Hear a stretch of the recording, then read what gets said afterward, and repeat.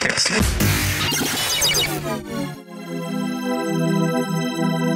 demystify what goes on behind the therapy room door. Join us on this voyage of discovery and co-creative conversations. This is The Therapy Show, Behind Closed Doors podcast, with Bob Cook and Jacci Jones. Welcome to episode 40 of The Therapy Show Behind Closed Doors with Bob Cook and Jacci Jones. And in this episode, we're going to be talking about the different approaches to therapy and how that guides our work. Interesting discussion. There are so many different approaches. Well, Wendy Dryden, who's a really well-known therapist, I mean, he's a CPT therapist, and is that right? I don't want to get that wrong, but anyway, I think he was, or maybe still is, but he went into writing books, psychotherapy books, and that's what he's really well known for now. And I can't remember the title of the book I'm going to talk to you about, but basically it was looking at all the different approaches of psychotherapy. Came up, this was 3 years ago, 625 different types of therapy in the United Kingdom. Oh my life. 625 approaches, I mean, different schools, however you want to talk about it. And of course, we can classify them in humanistic school, can't we? We can classify them in psychodynamic school. We can classify them in spiritual schools. We can classify them in body-oriented psychotherapy. We can classify them in existential psychotherapy. And they all have different approaches and different outcomes. Now, hopefully, cure is the central outcome at the end of the day for all these different approaches. One of the ways I want to talk about it is that I do all the assessments of the institute that I founded and work at, because I don't work clinically anymore. And so clients will come in for half an hour and then I'll pass them on to a therapist of choice. Now, quite a lot of clients, I would say maybe 80%, which is a lot, that's 8 out of 10, have no idea in the different approaches. So they've been recommended because their friend has used the services of the therapist MIP and got good results. And they may or may not, and usually don't, have any idea of the approach that therapists use. Yeah. So I think it's important just to say that, and to say that different types of therapy, of course, have different models, have different ways of thinking. Cure, I hope, is at the end of the day is there, but there are different approaches. Yeah, it is a conversation I usually have with clients in the initial sort of, chat that I have with them as well. I ask them, have you had therapy before? And if they say yes, I'll ask them what kind of therapy was it? And they haven't got a clue. No. I usually say, was it CBT? And they'll say, oh yeah, I think it was that. Well, that's the one favoured by GPs. Yeah, that's the popularized one. For often, I think, there's more research into that methodology. Is economically more viable. Yep. In terms, you need, I think it's 16. You can get 16 sessions, and the research can make it more observable and evidenceable. But there's many other types of approaches, and I think in certain cases much more suitable. Yeah. But the majority of clients don't know what approach it is. It was just somebody local to me, or things like that. Yeah. Is it important for them to know? I always tell them that I'm trained in transactional analysis. I always make a point of saying what I'm trained in, because I think that is important. It's important to me. It's important that they know, because I do educative therapy. So when I'm talking to them, it is all TA based. Yeah, that's transactional analysis. I also think it's important in terms of ethics and contracting, and mainly because of accountability. So the client has a sense of, you're a professional psychotherapist, and a sense of accountability if there's something what they wanted to complain about, for example. that you are part of a professional body, that there is an avenue of accountability. Yeah. So I think from that point of view, it is important to say that I'm a transaction analyst, I'm part of the UKCP or whatever body you're part of, whether it be ACP, UKC, British Psychological Department or whatever. So they know there's an accountability pathway. Yeah. So I think contractually from that point of view, and also if you want to use TA from, I say, an educative part or whatever other discipline, then that's also something which would be perhaps important to put into the mix. Yeah. So when you say that there's kind of over 600 and how, the approach guides the way that we work, I think there are quite fundamental differences in the approaches and how we work with clients, whether it's directive or whether it's solution focused or whether it's, like you say, relational or whatever it is. There is a marked difference. Yeah, some are far more directive than others. Yeah. So client-centered psychotherapists, for example, would be less directive than a transactional analyst. Yeah.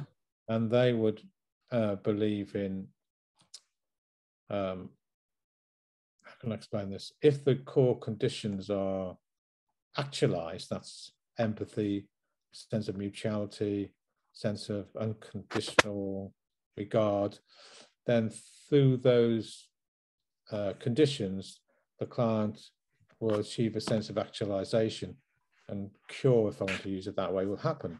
Now, that's different from the way a transactional analyst might look at things. They're much more directive. I heard, and we've said it many times in this podcast, that you like diagrams and you like, and in TA, there's loads of diagrams, for example. Yeah. So if you're going to use different techniques like that, then you're going to be more directive as a therapist, for example. And also in classical transaction analysis, one of the aims, if you like, is helping the person having a more robust adult, which means they act, think, and feel the age they are, and a more highly functioning adults. So there are different, I think, aims depending on what modality we're talking about here, because it's like, well, let's take existential psychotherapy, or even Gestalt psychotherapy, and I could talk about more of them. They don't necessarily have a personal model with that as its aim. Yeah. Or Gestalt psychotherapy, one of the aims of cure would be around contact. So, for example, the person's more in touch with themselves externally and internally, then that would be a sign of health.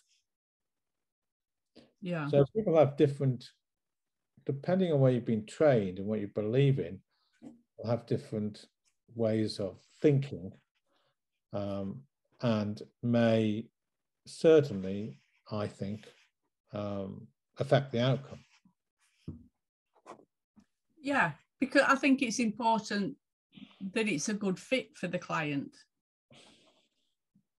I don't know whether I need to take that back, because sometimes the client needs to be encouraged out of their comfort zone, maybe in a therapeutic way, if that makes sense. If, like, I'm a very logical person, I like diagrams and things like that. So if I went to a therapist who was more focused on feelings and emotions, I probably wouldn't fit comfortably with that, but therapeutically that might be of benefit to me.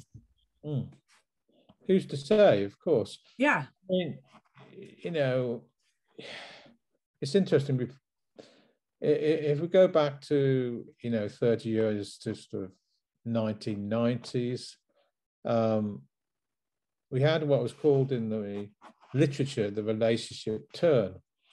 And that followed a big piece of research that came out by someone called Northcross. And I don't know how many therapist people were in their research. But what came out of the research was that the relationship between the therapist and client is more important than the actual theoretical model. Now, that was often quoted to me in training. And, you know, in the last 30 years, we've had a huge movement towards what we call relational psychotherapy, as being the relationship being the major vehicle for transformation and cure. Yeah. Now, before 1990, 1980s, that was not the case at all. You know, and you only have to go back to before 1950s, 1940s, and the Freudian psychoanalysis or Jungian psychoanalysis, where the preaching would be to keep out of a relationship, not be in relationship. So we had a complete change about the last 30 years, and a very different type of psychotherapy has emerged to where we are in 2022, where the relationship is seen as the vehicle for cure and backed up by research rather than theoretical models. Yeah. So, you know, I would call myself a relational psychotherapist, but then I expect a lot of therapists would say, well, I've always been a relational psychotherapist. So, or they might say, which relationship we're talking about? We're talking about the transferential relationship, we're talking about the relationship in the room, we talk about past relationships when people talk about being a relational psychotherapist. But I still think where we're trained and the training model we're actually trained into does have an impact on the so-called relationship between therapist and client. Yeah. Yeah. Yeah, 100%. So I can only talk about the training that I had, which is what I tend to say to clients all the time. I know a little about a lot of other ones, but I only ever see it through the eyes of my transactional analysis training. That's right. However, I trained as a TA therapist in 1985, and I think if somebody has said to me, you know, what makes up a TA therapist in 1985, it would be very different perhaps for what makes up a TA therapist in 2022. And that would be because the trainings that you go to in 2022 are often very a different style of training than in 1985. And if we go back to 1960, when Eric Berne was the originator of TA, came along, created TA, his major focus was almost like a CBT approach of, as I said, helping a person create a more robust adult rather than going into the developmental history. Whereas a TA therapist today are usually more trained into the relational, working with the child ego state and the developmental part of transaction analysis. So what's the next big shift, Bob? Oh, I don't know. The next in 22 onwards, I think relationship is going to be focused on a lot, but I think we're going to have more talking on spirituality. Yeah. Moving more towards spirituality and how spirituality plays a big part in psychotherapy. I think maybe the rise more of the embodied body in psychotherapy. And maybe also neurobiology and neurodiversity, and you know, if we go even further, we're in the robotic area. We've hit the robotic era. So the part that technology and robots play in psychotherapy and neurobiology and is another whole story. Yeah. I do think spirituality is going to come more and more and more into it, because I see that happening, and I believe that will happen more. Even though I do also see, as I've said, the rise of neurobiologists and neurotherapists, and so it'll be interesting where we go. Yeah, because I think it's right that therapy and therapists do evolve rather than being fixed. It's quite good that there are different stages that we've come through from the psychoanalytic sort of 30s and 40s through to the 60s and 70s and beyond. And 21, yeah. Yeah. Mm. I'm glad I trained in the relational part of it. I'm quite glad I'm hit this part, because I do truly believe that the therapeutic process is what leads to cure in a therapy room, which is why I always say, you know, if it's not working for you with the therapist, don't poo-poo therapy, try a different therapist. Mm. You know, that to me is really important. Which bit particularly? That people don't give up on therapy because the therapist that they're seeing isn't what they thought or expected, or it's not working, or whatever it is. I think often they think it's therapy that is no good, as opposed to my relationship with the therapist wasn't the right therapeutic relationship for me, if that makes sense. Oh, yeah, I agree on with that. So it's an interesting age we live in, but I think that we are heading towards, you know, the areas I've just talked about being important. Yeah. But I also am a great believer in relational psychotherapy and the importance of the relationship, and the importance of the client and the therapist bringing the whole of themselves into the relationship process, and also an awareness clinically what that means at a transferential level. Yeah. Yeah. See, I suppose, you know, the robotic era, like you were saying, and things like that. And I know we have touched on it in past podcasts and everything, but online therapy and text therapy and everything else, you know, my 17-year-old son's generation will probably find that okay. Might well do. I don't know. It's going to be interesting. You know, if we go 10, 20, 30, 40, 50 years where every GP of GPs surgeries around, which I don't think they will be. I think they'll be like portals and stations on computers. Might well have a 3-dimensional, 4-dimensional robot that will be assigned to talk with the person about depression, and learned empathy could be programmed into that robot and various other things. So where technology will take us is another story. That's a scary thought, Bob. That's proper sci-fi stuff, that is, yeah. I don't think we're far away from that. About holograms, and you know, I was in Gran Canaria in November, and I went into even my mask on, and I popped a hologram. So you know, what about our Apple Watches and they've all got, now I've got the latest Apple Watch in front of me, which is the Apple Watch 7. What has it got built into it? It's got mindfulness built into it. Yeah. But that's what I mean. It's kind of an acceptable part now, isn't it? It's yeah. Do I have a relationship with Apple Watch? Yes, I certainly do have.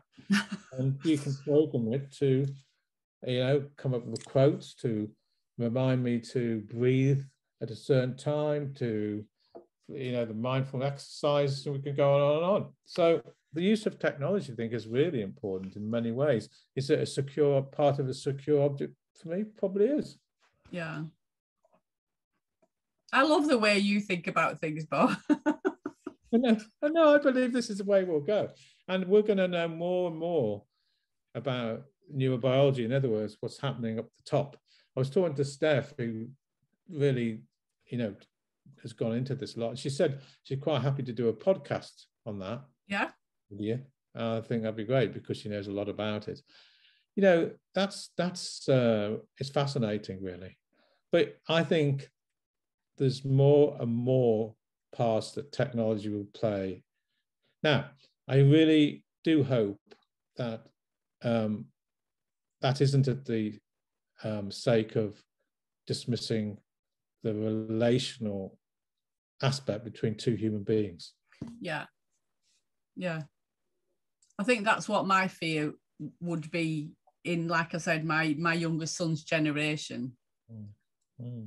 And again, you know, the pandemic and all that's done with, you know, the younger generation being isolated and working from home and missing out on lots of social experiences. I think it kind of becomes the norm to a certain extent.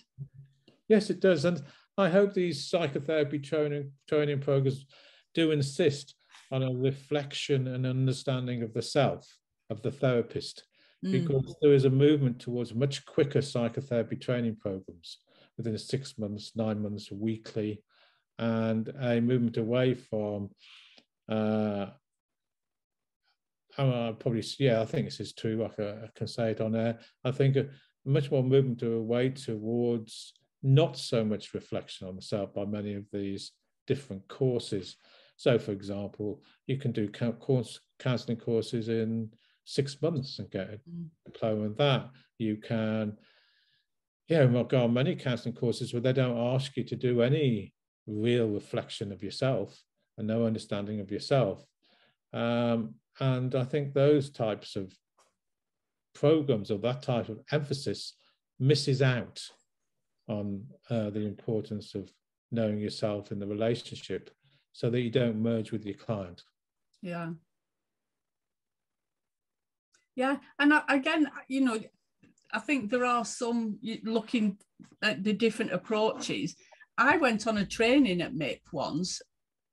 I can't remember which training it was, but there was somebody that was quite high up in, I think it was NLP or so, I don't know. Realistic programming, yeah. They didn't have a supervisor. It wasn't part of the, it didn't matter how many clients they were seeing, they didn't have a supervisor. And I can remember thinking, how odd. Yeah, what? Yeah, I don't know about. Who do you talk to about issues that you're kind of involved in and part of? I don't know about NLP, whether it's NLP or not, but I do know that different ways of thinking means that some of these training programs are moving away, if you like, from understanding the self of the therapist. Yeah, and I think that's where I went to with the supervision. If you're not being trained, on that part and you don't have supervision, it's literally just learning from a textbook type thing. This is a process, go do it. Yeah, it's mind-blowing.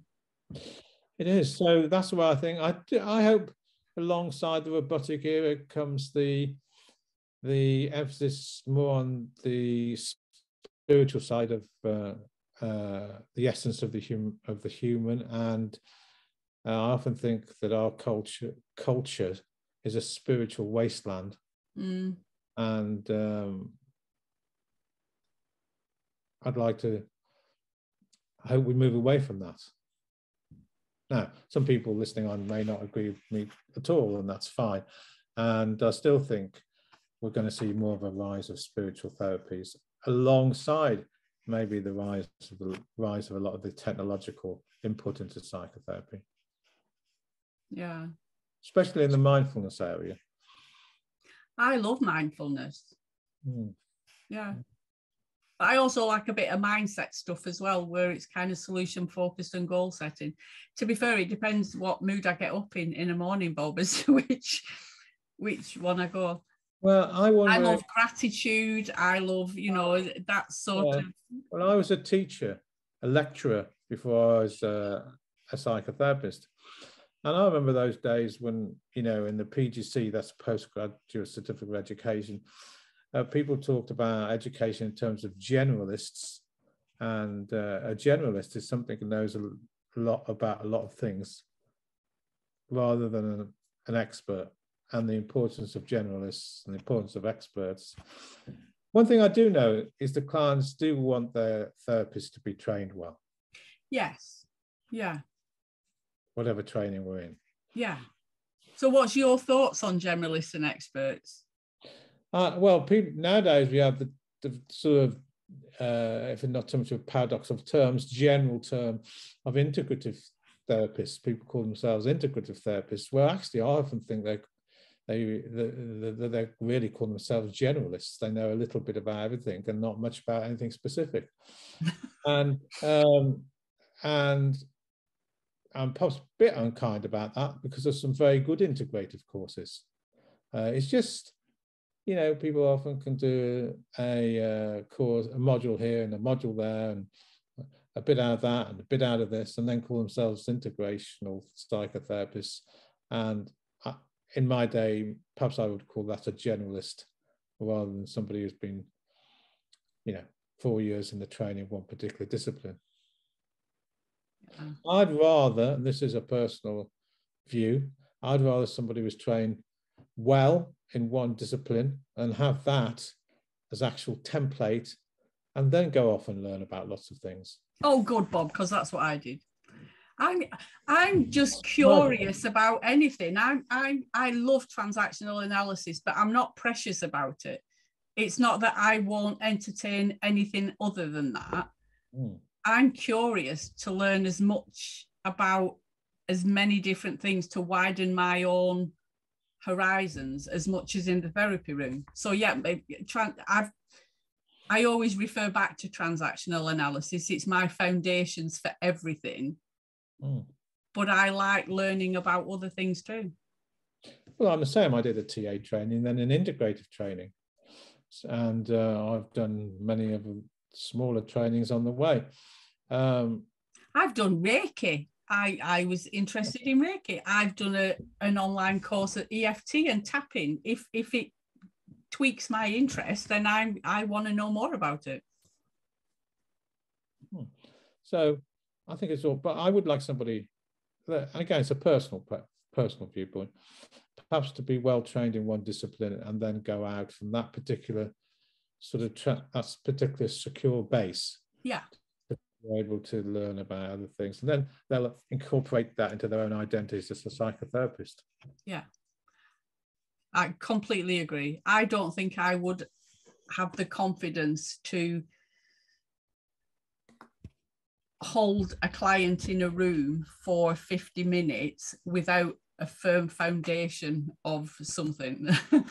whether it's CBT, whether it's TA, whether it's Gestalt psychotherapy, whether existential psychotherapy, whether it's some of the body-oriented psychotherapy, some of the spiritual psychotherapies, as long as you've had a good grounding, whatever good means, but a certain amount of time, you've studied that and been part of that, and hopefully you have an understanding of yourself, then I think that's a good start. Yeah. And I think that's a really important message, that the only way that you can get a sense of self and a good grounding is the process of self-development and time. And I don't think you can do that in 6 months. I did my training with MIP thinking there was absolutely nothing wrong with me at all.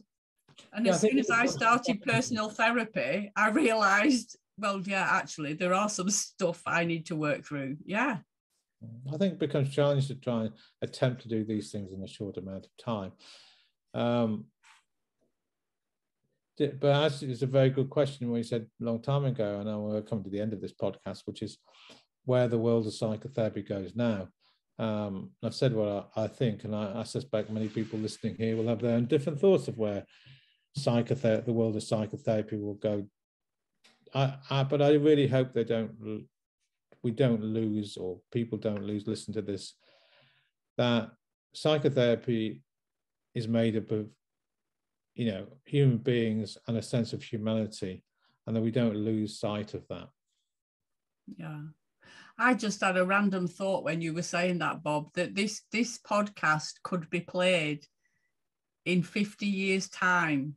And what will they think listening to the two of us talking about the things that we're talking about? I think they'll think we're very strange animals. I mean, if we were to go back to, I'm 71, so if we went back 71 years, I know you're a lot younger than me, but if we went back 71 years, we were way before the birth of relational psychotherapy, and a lot of what we're talking about TA and existed. And psychoanalysis was still probably the dominant models, and they really wouldn't understand what we're talking about much. Yeah. Just projecting totally into the future, will it be an unknown thing for two people to be in a room together for 50 minutes?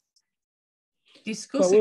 We're on face to Zoom. face. We're on Zoom as happens. But you know, I really hope that we know that we don't lose that aspect of what healing and psychotherapy is all about. Yeah. Maybe talking about that being on Zoom, maybe me and you should do one face to face. That I'm very much up for that. Over a table with a microphone in the middle, and we'll do it like was it Griff Rhys-Jones and somebody else used to do it, and they used to talk to each other. We'll do that one week. In the olden days. In the good old days, yeah, face to face. Thank you again so much for this, Bob. I'm not sure whether we know what we're doing in the next. Well, podcast. I was looking at some of the lists, and people have asked for. One of them, what a few people have asked for, is how do we work with angry clients? Yep. You know, that's another one. How do we work with delusional clients? I've got a whole list that I'll send on to you that people have asked about, and then we can pick. But if you want to think of where next one, particularly for our 40th, is it, or 41st? Yep, 41. 41. Maybe working with angry clients is where you could start. The next one. Yep, sounds good. Okie dokie. Well, too angry, Bob. That's one I can do. You'll be able to talk about that. Yeah, I can do angry in the therapy room. Right, okie doke. Have a brilliant week. Speak to you soon. Yeah. Bye-bye. Bye. You've been listening to The Therapy Show, Behind Closed Doors podcast. We hope you enjoyed the show. Don't forget to subscribe and leave us a review. We'll be back next week with another episode.